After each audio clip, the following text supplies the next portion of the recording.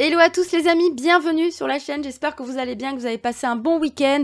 C'est lundi, on n'aime pas ça, on le dira jamais assez, mais c'est pas grave, on s'accroche. Regardez, même moi je suis malade, mais tout éclataxe que je suis quand même contente de vous proposer cette nouvelle vidéo sur Atomic Heart. C'est pas la première fois que je vous en parle sur la chaîne, parce que dès les premières images, j'avais été séduite par l'univers du jeu. Vous avez eu une preview il y a pas si longtemps, et aujourd'hui, c'est pas encore le test, parce que j'ai pas encore terminé le jeu, mais j'ai déjà joué environ 8 heures, donc j'ai quand même déjà pas mal de choses à vous raconter.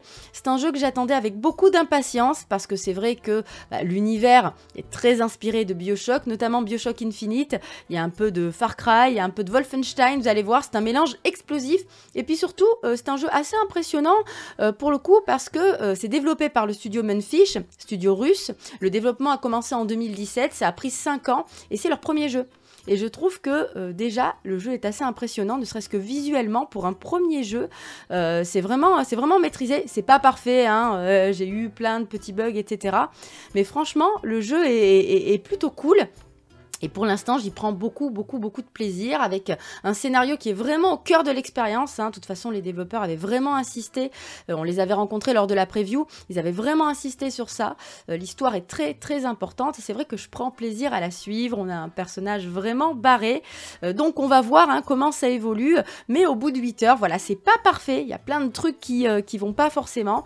C'est pas à la hauteur de Bioshock, très clairement. Mais c'est quand même cool à suivre. Et on a, je vous le dis, un univers plutôt barré avec un personnage assez haut en couleur, avec un langage bien fleuri.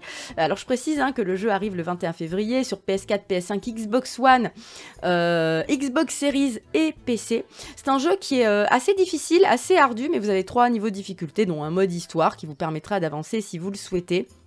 On nous annonce à peu près 35 heures de durée de vie, dont 20 heures de campagne principale, donc je dois être à peu près à la moitié. Et on se retrouve en Union soviétique, cette dernière étant différente évidemment de celle qu'on connaît, dans un monde utopique, en 1955, où on va évoluer, donc au cœur d'une histoire alternative, dans la peau du soldat vétéran P3, qui va tenter de remettre un petit peu d'ordre dans tout le bordel que vous allez voir, puisque on se retrouve dans un monde où les robots servent les humains, ça se passe très bien, tout le monde vit en harmonie, d'un seul coup ça part en vrille et tous les robots vont se retourner contre les humains, ils vont les attaquer, les tuer, c'est le Bronx absolu. Et c'est ça qui est intéressant, puisqu'on va très vite se retrouver, on va goûter un petit peu au monde, justement ce monde utopique où tout se passe bien, mais très vite ça va partir en vrille.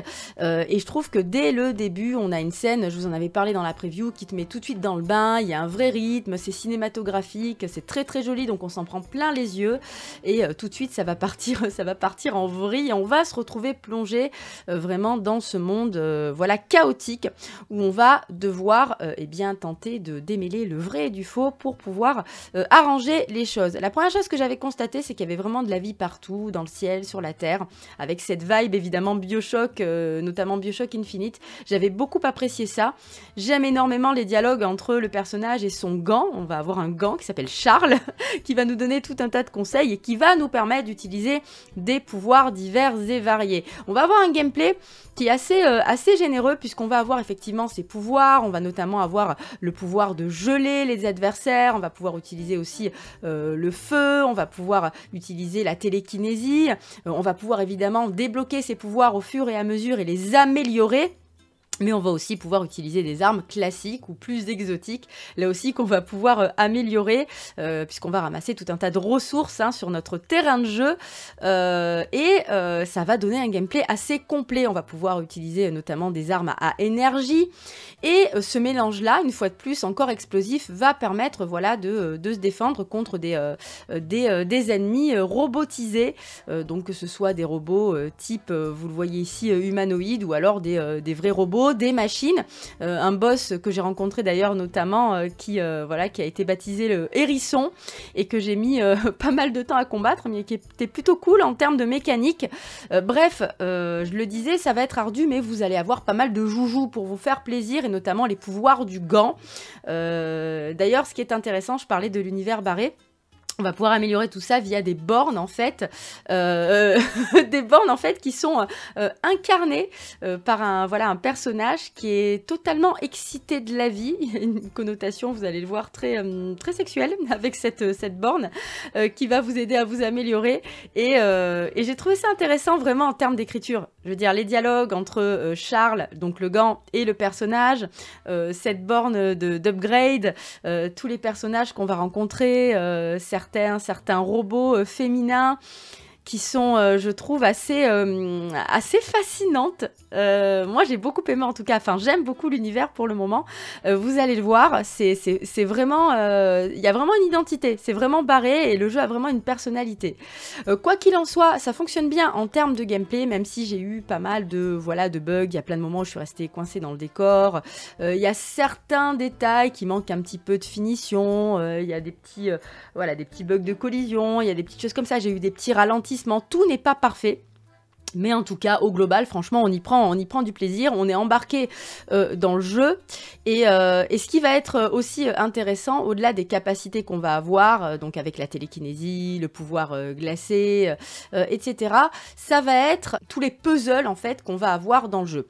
On va avoir des zones assez fermées, le jeu au global est assez dirigiste, mais on va avoir aussi un monde ouvert, que j'ai pas encore fini d'explorer, hein, bien évidemment, mais on va avoir beaucoup de zones fermées où notamment on va être dans des bunkers, on va descendre très très bas dans l'univers de Atomic Heart et on va se retrouver dans plein de salles où on va avoir des puzzles environnementaux. Ils aiment bien ça, ils aiment bien ça et moi j'y ai pris beaucoup de plaisir parce que j'aime les puzzles, j'aime les énigmes et alors autant il y en a qui sont assez simplistes, mais il y en a d'autres qui sont plutôt bien fichus, notamment des pièces où on va devoir inverser des piles pour pouvoir faire monter, descendre des plateformes. Donc ça c'est plutôt bien pensé. On va avoir des énigmes où on va devoir simplement remettre en place des circuits. On va avoir beaucoup de portes à ouvrir aussi, des serrures. Il y a tout un tas de mécanismes différents et j'ai bien aimé ça. J'ai bien aimé ce délire là. On a aussi un système de surveillance avec des caméras qu'on va pouvoir bien sûr pirater. Un système de surveillance qui va foutre la pression parce qu'il y aura des niveaux en fait d'alerte qui seront donnés.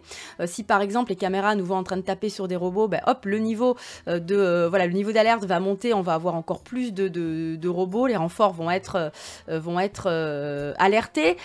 Donc il va falloir faire attention, on va pouvoir distraire les caméras en lançant des objets ou en les désactivant comme je le disais avec nos pouvoirs, nos modules.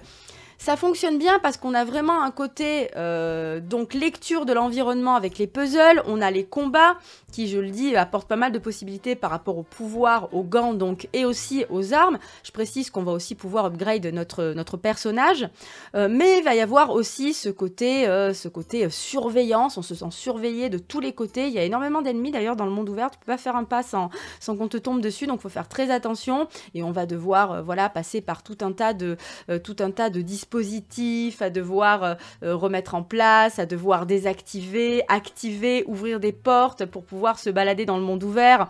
Et je trouve ça assez intéressant.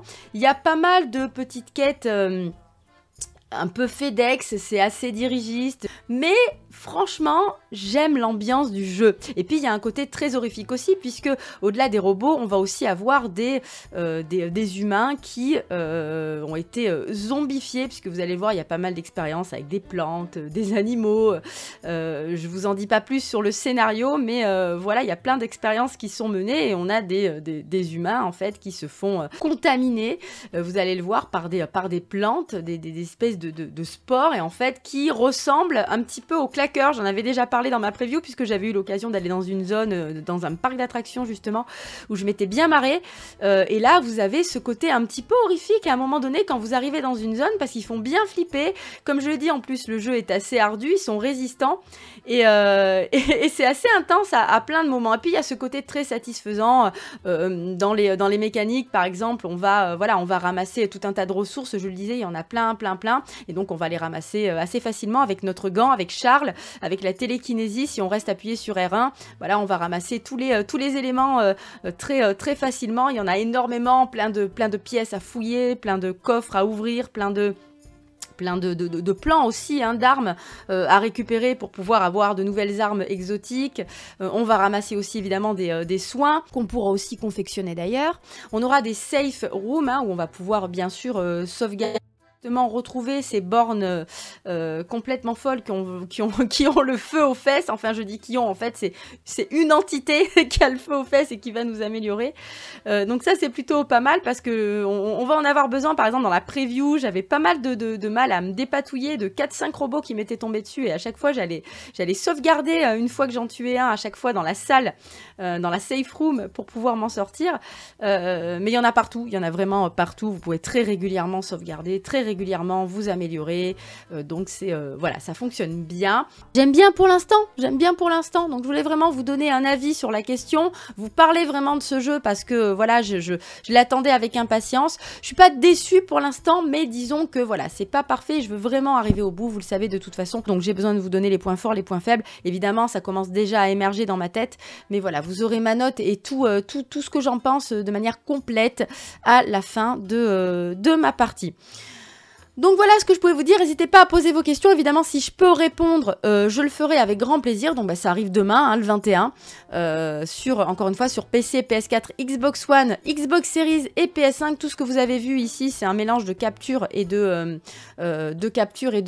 cinématique parce que je veux pas vous spoiler, encore une fois c'est vraiment un jeu avec un scénario au cœur de l'expérience.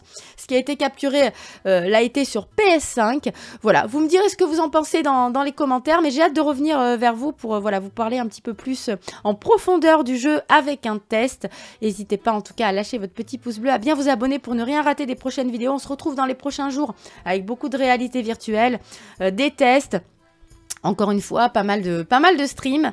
Et puis voilà, je vais essayer de me soigner un petit peu pour être en forme pour la suite parce que c'est encore une grosse semaine qui nous attend. Merci d'avoir été là les amis, plein de bisous, prenez soin de vous et bon courage pour la semaine. Ciao.